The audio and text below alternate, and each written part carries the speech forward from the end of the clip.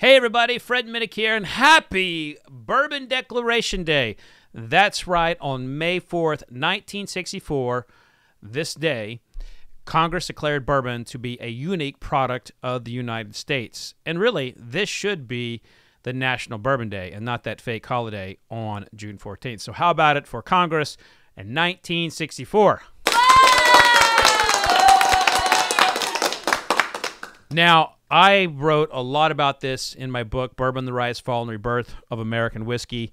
This is actually one of the things I have spent a lot of time researching in the bourbon world, and that is just exactly why and how bourbon became a unique product of the United States.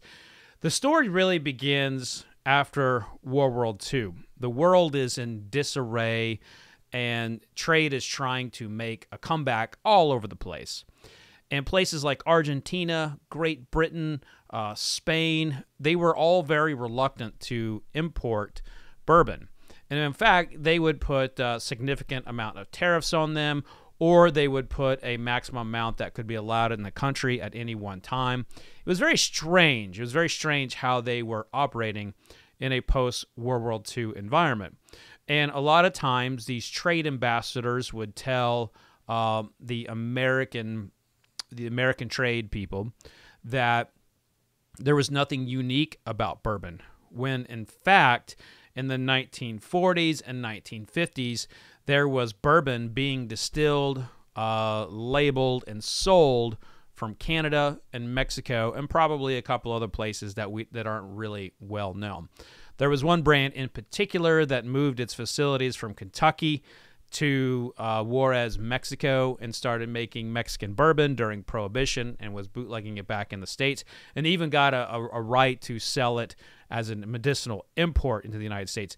That was from Waterfill and Fraser. And in fact, Cave Zamanian from Rabbit Hole is coming out with a brand that's kind of dedicated a little bit to that history very soon. It's called the Mary Dowling brand.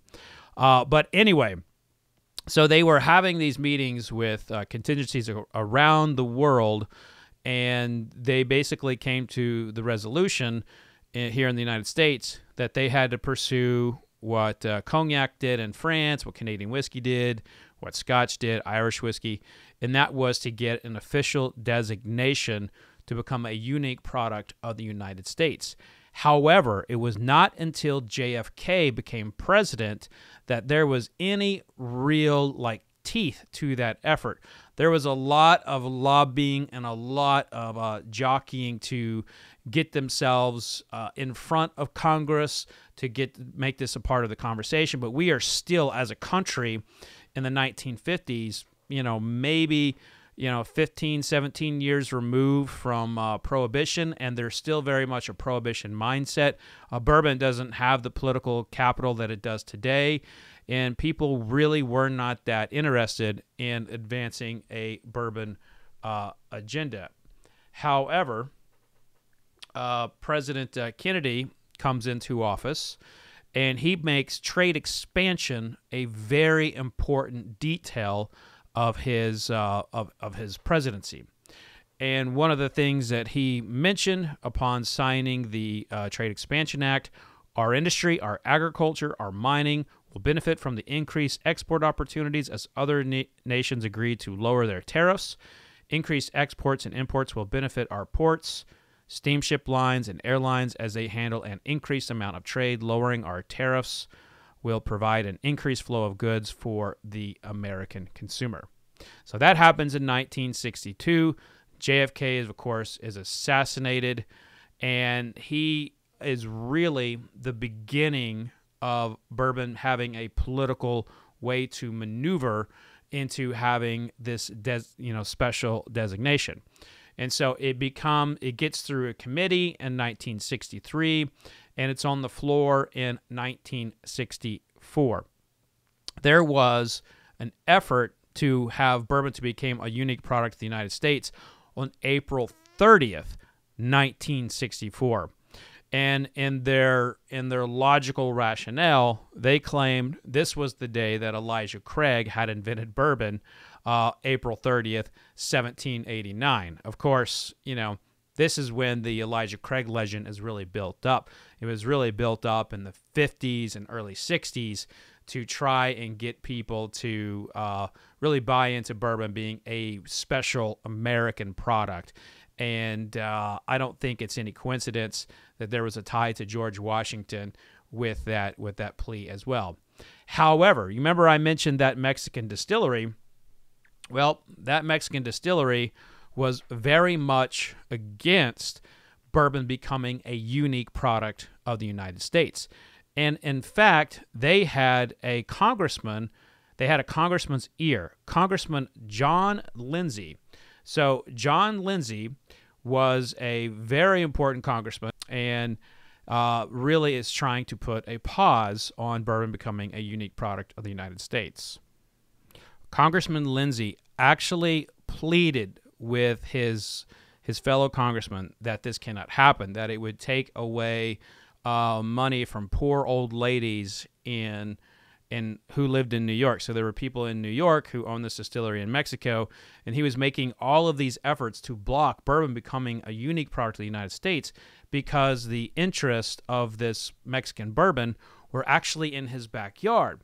So these ladies who lived in New York were trying to stop bourbon from becoming a special product to the United States. Now, that did not play very well, but Congressman Lindsay managed to block it from becoming a unique product on April 30th. And so it was tabled. He had enough swing and enough power that he was able to table bourbon becoming a special product of our fine country. And when it passed on this day in 1964, Congressman Lindsay had this to say. And you can actually find this passage in my book on page 173. If you don't have my book, you can go to Google Books or someplace like that has it. This is what he basically read this aloud on the congressional floor when this passed. Is there a man with soul so dead who never to himself has said, "This is my own, my native bourbon"? So I'm pretty sure that is a rip off of Sir Walter Scott. But as the